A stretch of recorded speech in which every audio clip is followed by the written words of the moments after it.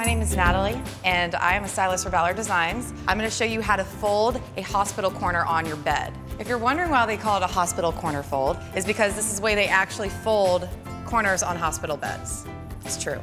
So we are going to do the fold. It's very simple. It's 3 steps. You're going to start by first tucking the sheet at the foot of your bed underneath the mattress. You're going to take the end of the sheet, you're going to pull it straight up. Then you're going to take this portion that's hanging down, and you're going to want to tuck it under the mattress. And then you do your third tuck, where you pull this down. You can kind of put your hand underneath here, just to kind of get that nice crisp fold.